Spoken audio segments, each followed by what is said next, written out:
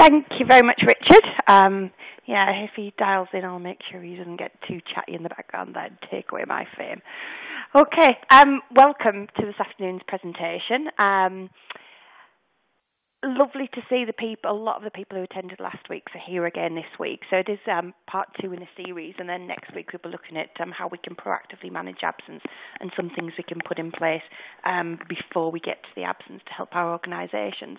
Welcome everybody. A lot of you will have listened to me before, looking on the list of attendees, but welcome to anybody new. About me, as you may know or may not know, I'm an HR professional. I run a consultancy called Red Elephant HR, and I also have a training organisation called the Business Springboard, where I work with colleagues to deliver mainly management and leadership training interventions, particularly myself around people management and leadership, as well as some softer skills.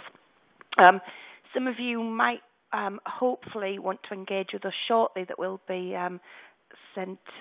will be on our website. We're relaunching our HR Law and Practice seminars on a new platform, using the same platform.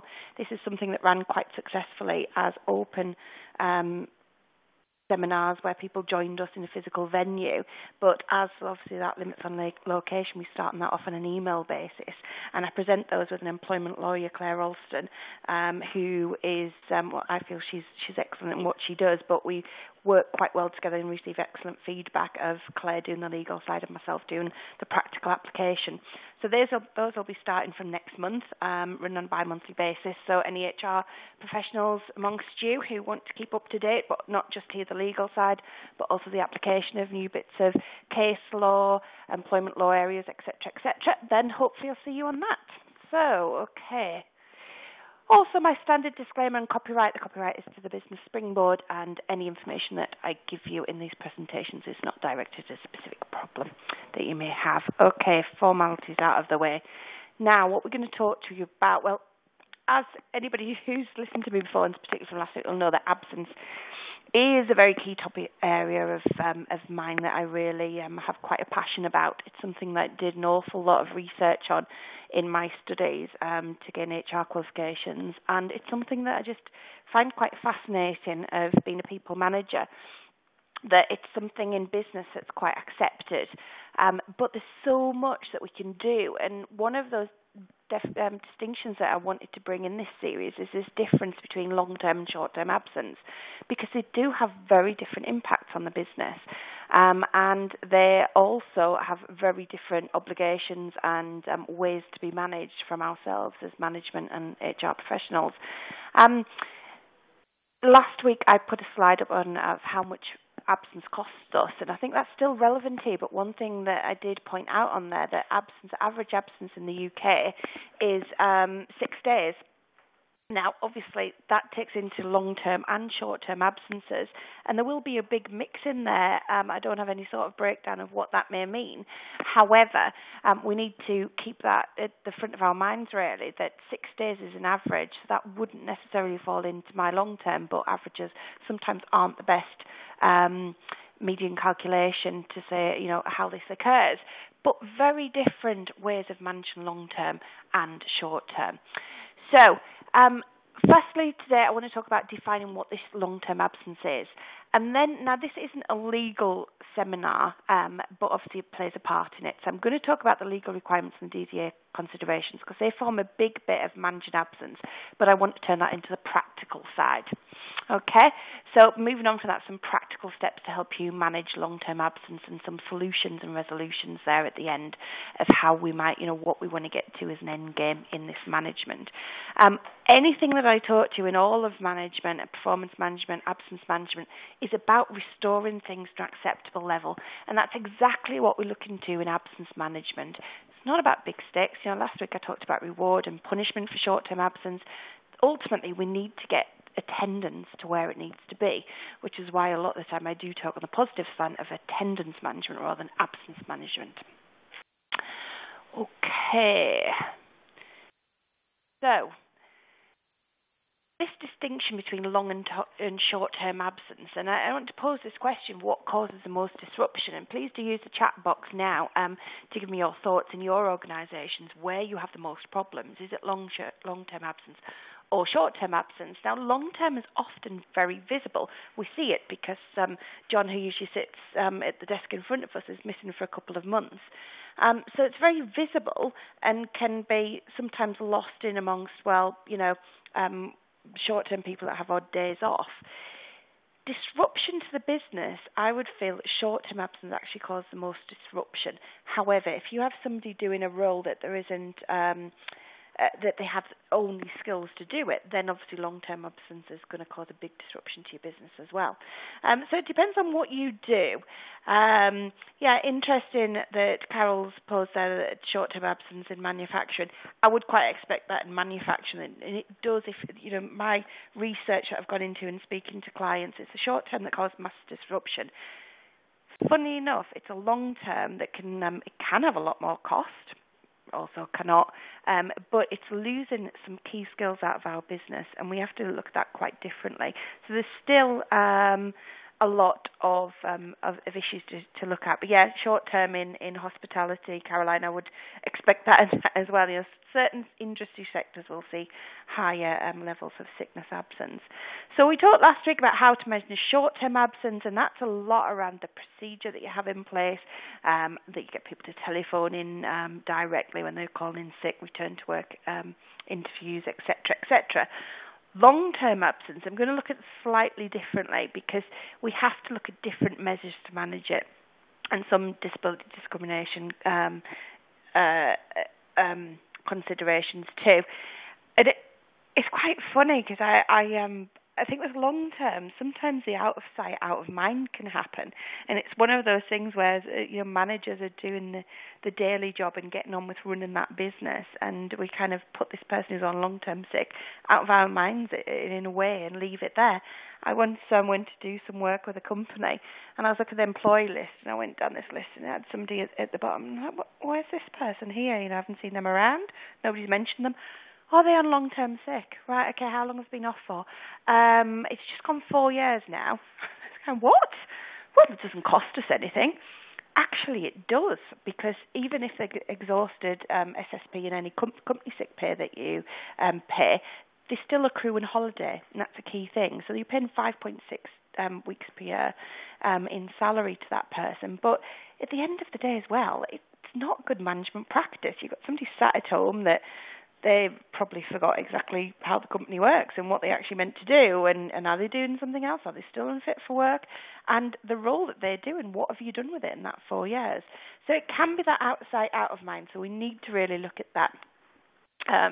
Victoria, just reading your comment, both have an effect here, causes issues with cross-training administration, loses support from team members. How do we get them back in the learning spirit? This teamwork that I am going to talk about, because that's another big thing of mine. Long-term absences is going to change that team and how that's going to have an effect on the rest of the people in there. Okay, so how I classify long-term absence is anything over 4 weeks. Again, that's up to you to define. This is my definition, and I think in any policy you need to have some sort of definition. Not only in the policy, but your ways to manage need to be looked at in that way. The reason why I say 4 weeks is it's a nice break that usually anything over 4 weeks will have some medical considerations or reasons. Tummy bugs, not going to last you 4 weeks, I would hope so, unless it's something more serious. Coughs and colds aren't going to last over 4 weeks, etc., etc. Duvet days should definitely not last over 4 weeks. So we've got to be careful in those things. Carol, yours is 4 weeks too. So it seems to be quite, an accepted standard that anything over 4 weeks would be a long-term absence. And as I mentioned last week, in defining the two, it's very important in how you manage that absence. I think I gave an example last week of an organisation where I had one person who'd been off, I've got the figures in front of me now, but around 38 days, and somebody else who'd had 6 days off. And I had the harder conversation with the person who had 6 days off because they were Friday, Mondays, odd one-offs. The 36 days or 38 days, whatever that was in that example, was due to a longer-term illness, an operation, etc. So we've got to look at them a little bit differently. And as I said as well, any sickness absence policy should be there, I feel, as a reward, but a key benefit to your loyal long-term employees, which is why I haven't got a problem in a stepped entitlement to sick pay, to a benefit for them, because we're not machines. We may get ill, and there may be some life events that we have to cater for. So the other thing to consider in long term, that it may include a cluster of short-term absences. Now, SSP is linked in pay terms, so the government do that in a link, and we can do that as well and define that in our policy of what that may mean. So if somebody is off 2 days one week, 3 days the next, and then they're off for 3 weeks, I would class that as a long-term absence, because I would put a link into that they were together if they were the same issue of the reason why they were off. If they said headache week 1, tummy ache week 2, brain wrist week 3, I would treat them as short-term absences. So again,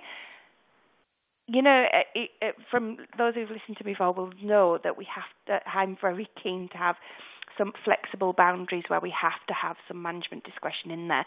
But definitely look at these clusters, because you don't want somebody sitting in there with actually a medical consideration that you as an employer need to look at that sits under the 4 weeks and you don't pick that up. So we need to pick that up. The other thing in long-term absence, so Carol, just going back to that, we would look at that in the investigation if appropriate. Yeah, definitely, Carol, that's great. Yeah, definitely do that. So we need to look at things. Is it a disability or is it one-off? For example, if somebody has their appendix out and they have 6 weeks off, that wouldn't be classified as a disability, and that would be a one-off. Hopefully you would deal with that. And what can you do? Somebody's got appendicitis. There's no issue there, or I wouldn't feel an issue. There might be other considerations you can do that I'm going to come into lately to work throughout that absence. But that's a one-off, and it's hopefully, it can't happen again. We only have one set of appendices. But we need to really consider that. If it's somebody else who has a bigger disability, what's that going to mean to the business? And these are the considerations that we need to make. So when I talk about the Disability Discrimination Act, and I thought it was a very good idea at this point to point out of what is a disability under the Act. And the Act does say that if you're disabled, you will have a physical or mental impairment that has a substantial and long-term negative effect on your ability to do normal daily activities. So, yeah, a bit jargony there, and as the government are great at doing, give us some terms in there that you can't fully define, and we have to wait for case law to back that up.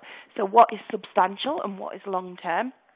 Well, there's various ranges in there that I'm not going to go into the masses of the legalities in it, but we have to consider this. And I think in a tribunal situation, if you were brought to that in a challenge under the DDA, the kind of default would be that they are disabled, and you need to look to prove that they're not. And why that they're not. So what is substantial and what is long-term? I usually take long-term of having an effect of over 12 months, and the impairment has to really affect those normal daily activities. But what are normal daily activities? Does that mean at work? Does it mean at home? You've got to look into this. But it's something that we must do, because this is the legal pitfalls. As we know, no cap on discrimination, unfair dismissal and discrimination claims, so for discrimination claims, and that's where you see the big bucks coming through in tribunal awards. So it's something we cannot ignore. I'm also very, very big on a lot of the law is sensible. I'll say a lot. I'll definitely not say all of it, because some of it drives me mad. But most of it is common sense. So really, if somebody's got a disability, but they have great skills for the business, shouldn't we help them get around that and make some adjustments? So, for example, if somebody loses a leg and is in a wheelchair, but they're actually a great IT programmer, can we look to make sure that they can get their wheelchair into the building? Because why wouldn't we? They've got great skills. We want them in the organisation. And also what's fair as well, even if they haven't got great skills, but they're doing the job the way we want it to, because we should be managing our staff up to those acceptable levels, then we still want this person in the business. So a lot of it's common sense.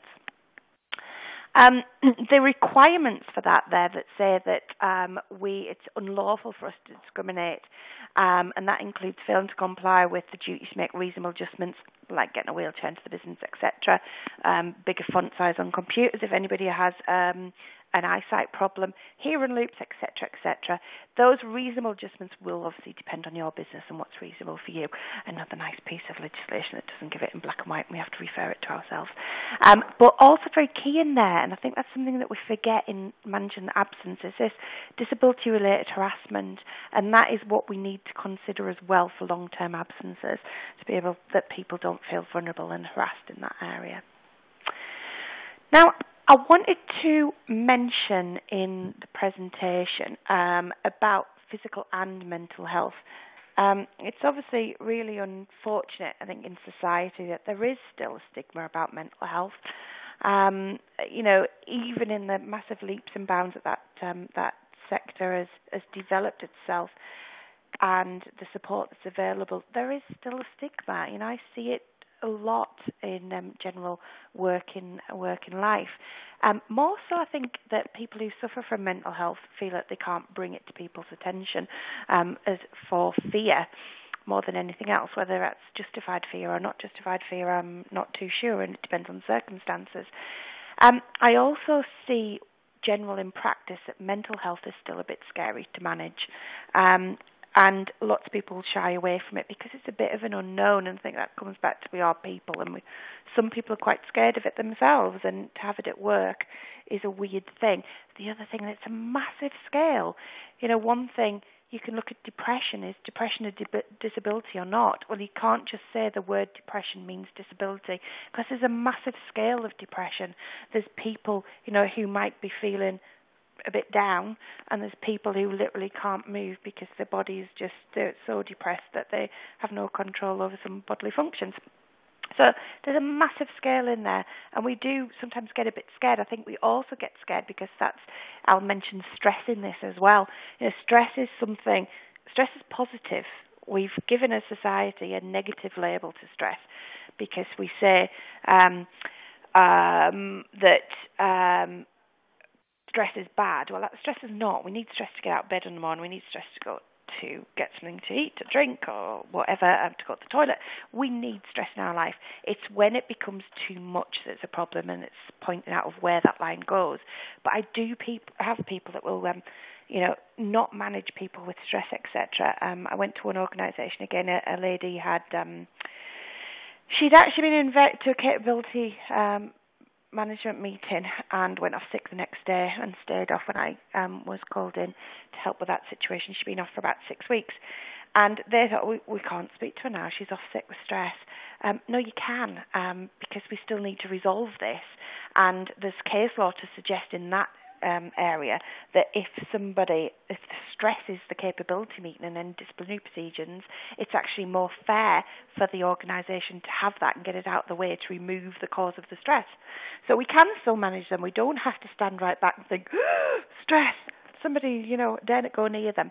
But I think that's the key time of take some advice and really support managers in dealing with any mental health issues. Just reading a comment that we have long-term sickness relating to mental health, so the company has supported us as leaders and send us. Yeah, brilliant. Yeah, absolutely. We do need more support. Organisations and managers, we can't be expected to know all the ins and outs of this and our obligations, but also not just our legal obligations, but morally, how to deal with people. We're not all experts in mental health. So that's brilliant of sending on courses with Mind, because, if you look at the statistics, 1 in 3 people will suffer from some sort of mental illness. So we're going to come across it in an organisation. Carol, I think part of it is because you can't measure mental. Yep, absolutely. And doctors don't help, in my experience. We always try to keep in touch in the same way as we would with anyone else. Yeah, absolutely. It's the same thing. It's an illness, so we have to treat them all the same. But yeah, I agree with doctors, because I did always say I could possibly go to the doctors tomorrow and get a sick note for stress. I won't, but I don't know, I might. No. But, doctors, I think, are getting better. There was a couple of years ago, it was a nightmare. I found it was so easy to get a sick note for stress. I think doctors are smartening up a little bit, but it's still something there. And because it isn't measurable, because you can't see it, it's not a broken leg, it's hard to understand. And I think people as well who haven't been in it before can be shocked by it, try and cover it up, and other people might not understand what it feels like. And the old things of, depression, just pull yourself together and get back to work. It ain't going to work. So something to bear in mind. I wanted to touch on that just to make sure we all are covering mental health and we don't just step away from that too. I absolutely love that about getting mind involved to bring awareness to managers. So how are we going to manage this long-term absence? Now, great there, a few people have mentioned in the chat about staying in touch. It is so much of a barrier to overcome if somebody's on a long-term absence, if they've never had any communication with work, and getting through that door after being off work, both physically and mentally, is a massive challenge. So the more you can stay in touch with people without harassing them, you've got to weigh this up per situation. But I think it's very clear to say we will stay in touch with you.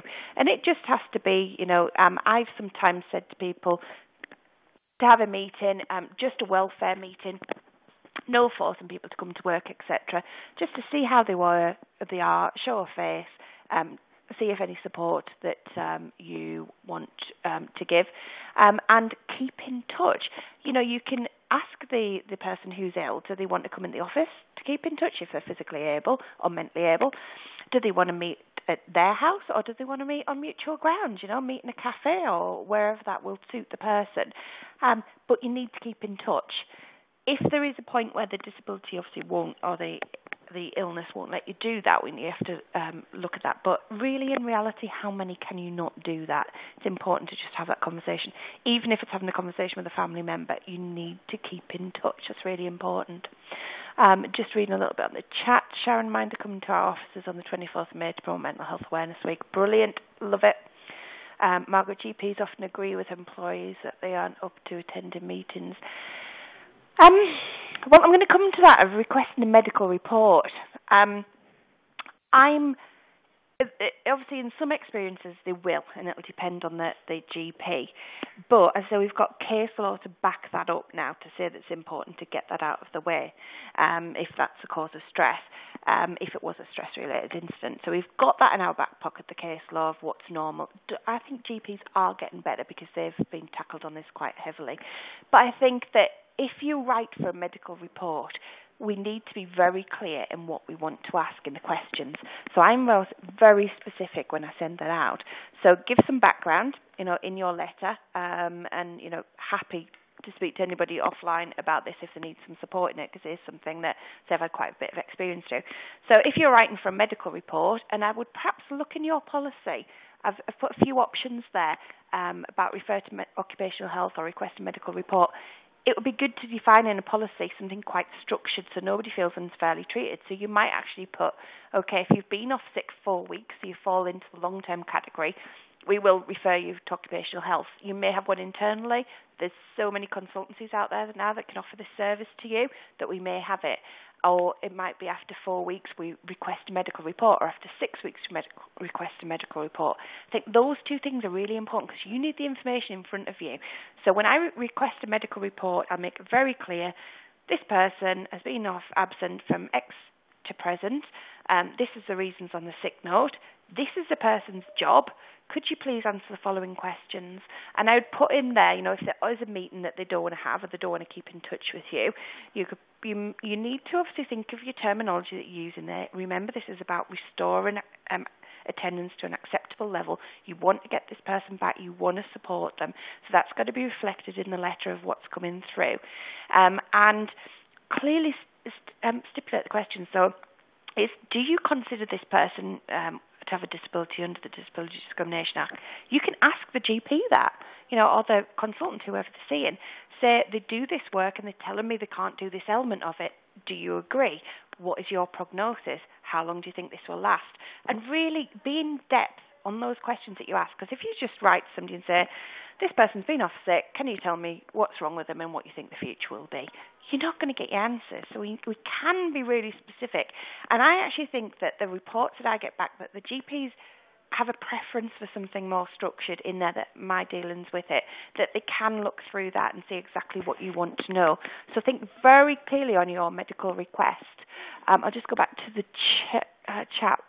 Carol, one of our ladies is very nervous to return to work after maternity and she has no one else out. Yeah, getting through the door, after being off for such a long term is a massive barrier. And that's, I think, part of the reason with maternity leave is to use those kit days or keeping in touch days, because being out of the office is massive, a big hurdle to get through the door. Should we pay full salary somebody who works? Oh, sorry, that's gone down. Will you just go back up there, Richard, please? I can't read the question now because you moved down. Sorry. Let me just look back to one of our ladies. Should we pay full salaries to someone who works part-time from home due to sickness? Interesting one. What value are you getting out of it?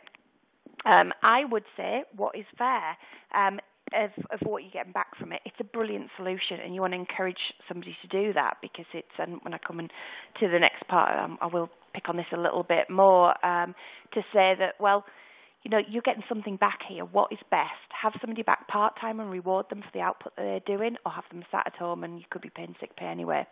So we've got to really look at that of what's best. But I'll touch on that a little bit more shortly. Debbie, can we refer to occupational health or request medical reports without consent? I have someone who has a long bouts of short-term sick and several bouts of long-term sickness, and they've refused occupational health or any other help. Is there something I can enforce? No, you can't get a report without having consent. You could refer them to occupational health and make an appointment, and if they don't attend, so you can do the referral to occupational health without their consent. It's always best to have it. They can then choose not to go, though. But you can't get a medical report without having their consent because the medical practitioner will need the original signed copy of their consent form. That would tell me an awful lot, and in these situations it would only be fair and as an employer to be making a decision on the information you have in front of them. So I would make it very clear to that person that, look, I want to help you. We want to support you back to work and look at this attendance, see what we can do. Our way of doing this is to get a medical report for those reasons, and that's all we want to gain out of it. They can look at it first if they choose to do so, so it's completely transparent. If they still refuse, you can only manage that person on the information you have in front. So how can you be expected to make any decisions that would give you, for example, them a right to reasonable adjustments, etc., if you don't have the information? And I would be quite clear to point out that if you don't allow us to get this information, that we only want to help you, how can we help you, and how can we make decisions on this? So I'd be pointing that out very clear to that employee. I'd refer them to occupational health, see if they turn up. But I would again ask for the medical report. If they refuse, the medical report will go to occupational health. Hopefully you'll get some information from there. If they refuse both, I would be looking at just making decisions on what I've got in front of me. A worker who is pregnant has been on stress leave for about 10 weeks. What do you suggest? It would depend whether the stress leave is related to the pregnancy or not. Obviously, we cannot discriminate on anything that's pregnancy-related.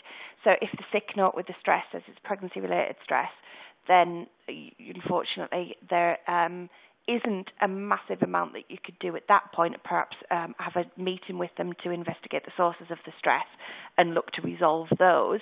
But in terms of actually managing the absence, that lady would have protected rights. If it's general stress, then I would be following the same procedure, referral, if you had, requesting a medical report, etc., etc. But initially, that keeping in touch is your fact find to say, where is your stress? Is it at work? Is it at home? What is any steps we can put in there to relieve that? So I would firstly want to know, is it pregnancy related? Is it not? And then look at a strategy to include that from then on. Okay, right, back to the slides there. When people are ready to come back, I would definitely suggest a phased return. That goes back to it's really hard to break that barrier to come back to work, physically and mentally. It can take its toll if you've been sat, resting for 6 months because of some illness, and then suddenly you've got to get up at 7 o'clock every day. It's hard. It's hard to get. I struggle to get up at 7 o'clock, and I do it every day. But it's hard, so we've got to think about that. Also, you don't want to overload people. So think about that phased return. Again, I wouldn't set it in stone of how people return, because that's going to be agreement with you and the person. Now, you may choose to use annual leave to support this. For example, if somebody's been off for 6 months, they've accrued annual leave for that time. So you may use the annual leave as a way to support that back, which helps the organisation because they're using some accrued leave. It helps the employee because they're actually getting paid full-time when they might be coming back part-time and taking annual leave for the rest of it. Take medical advice on this as well. So when you request a medical report, you can ask a doctor if they come back, what sort of phased return would you suggest? Yeah, so it's hard enough after a 2-week holiday, Carol, to return to work, definitely. So after being off longer, you can see how hard it is. So we need to think about phased return. Another thing in there is think about your payment policy. So for those of you who pay company sick pay, we kind of set an acceptable level. Now, statutory sick pay runs for 6 months, and that is a general, if somebody's off for long term, if we were wanting to manage somebody out of the business on capability, it's hard to do that before the statutory period of 6 months, because we've kind of set these levels to say what we would tolerate as businesses. If as a company you pay company sick pay for a year, in effect you're saying you can be off sick for a year. So I would find it really difficult to terminate somebody's employment before that year, because your policy says I'll pay you for a year. So we kind of say it's acceptable. So be very careful about your payment policy in there of how you actually use that and implement it and what it would mean for the business. It might be all very well and you might be happy to support somebody off on long-term sick for a year, but just bear in mind what that would mean in managing an absence. Okay. So let's look at some strategies and possible outcomes that we've got at the end. As I said, what we're looking through in all of this is somebody to return to work at the acceptable levels, bring it that way. So hopefully long-term sickness will end in a phased return and somebody return fully fit. That's our ultimate goal. That's what we want to get to. That isn't always possible, so we've got to look at other things. So taking into account the DDA, we could look at redeployment or retraining for another role. So, for example, if somebody did a very manual job in a warehouse lifting and they had a long-term shoulder injury and they couldn't do that any longer, we might look, is there an admin function that they could go into? Only if they've got the skills and abilities to do the role. We don't have to create roles for long-term absences just to get them back and put them in a role that they actually can't do. One, it's no good to them. Two, it's definitely no good to the business.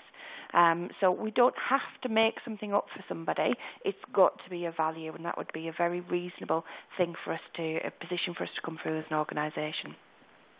We might look to these reasonable adjustments to the environment or the duties. So again, if it was somebody was in a wheelchair or had IBS and need to sit near the toilet so they could get there in time, we can quite easily make these adjustments. Again, what's reasonable depends on the size of the organisation, what you do, the money that it's going to cost, etc., etc. So there's a lot of things that fall into reasonable, but we could look to do some of those. We ultimately want to get people back. Now, this agreed the permanent or temporary change to working hours, it falls into the question that I did answer about people working from home in that time. Now, I'd by far, for their sake and the organisation's sake, have somebody working some either temporary changes to working hours or permanent to get them back to work. So if somebody, I use the appendicitis thing, or if somebody's had an operation, they can't drive for 6 weeks, but actually after 2 weeks they're finding themselves and they're actually sitting at home getting a bit bored, and they want to know what's going on and they want to do some work. We have to think of this flexible working because it brings so many benefits, and things like this tie you in with loyalty to people and promote our brand as a good employer. So in that case, somebody's had an operation, can't drive for 6 weeks, so can't get to work, but they're fine after 2 weeks to work. Give them a laptop, see what they can do. If they don't qualify for company sick pay, I would look to pay them for the output of what they do. Now, it's a bit harder to manage, and you've got to have some trust in there. And it's like anything of managing flexible workers or home workers.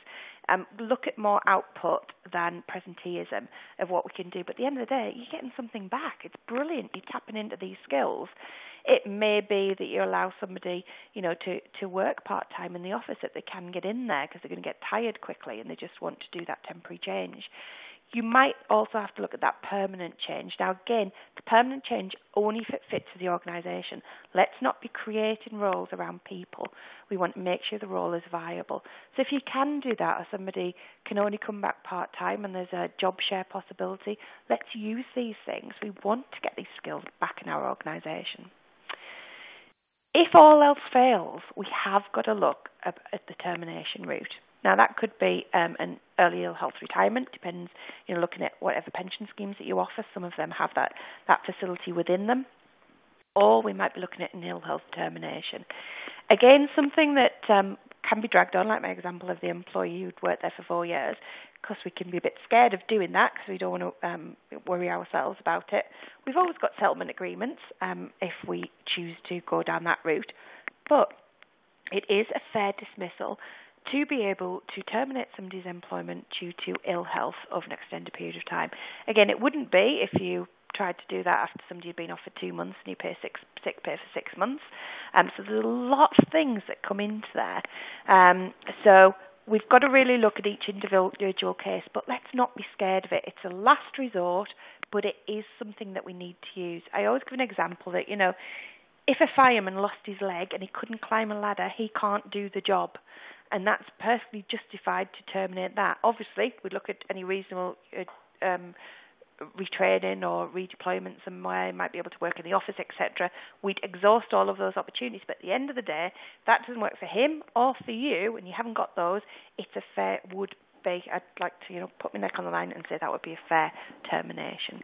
So don't be afraid that when we get to make these very hard decisions to actually make them, but let's make sure that we do exhaust all those avenues first.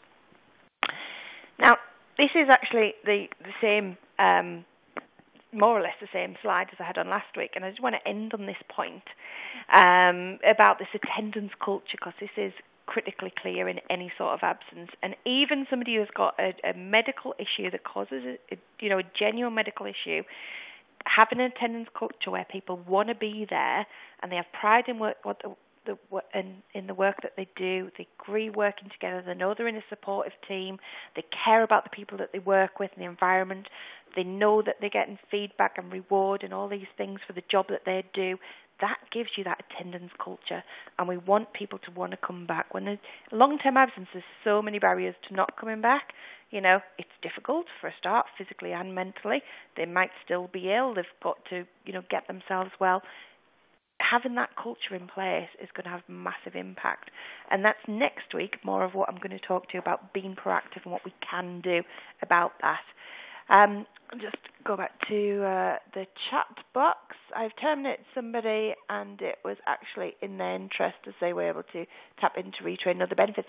Yeah, I've had a similar quite recently of somebody who went on to statutory sick pay and they had a meeting with a benefits advisor, and they actually said, please can we leave. Now, we had to make sure it was done legally so we had no comeback on us and fairly, and really protect the company's interest even though that person had asked to. But in some cases, people actually, it's better for them, so we need to see that. Margaret, I agree with Carol. Often employees welcome this but won't leave of their own accord because it will affect their benefits. I think there's two things on there. Affecting the benefits so people don't leave, but also they feel like, I'll be bad. I've been off sick for 6 months and you've paid me. I feel awful resigning. And I have come across that too. So that's why communication and keeping in touch is absolutely critical, and having open and honest discussions. Okay. So we've had quite a lot of questions as we go through. I know I have gone on. Anybody knows me, when Richard Starks at the beginning says, Joanne will be talking for half an hour. You all know that ain't true, because I struggle to keep that in there. So we've gone a little bit over, but if anybody has any further questions, we're going to end the recording now.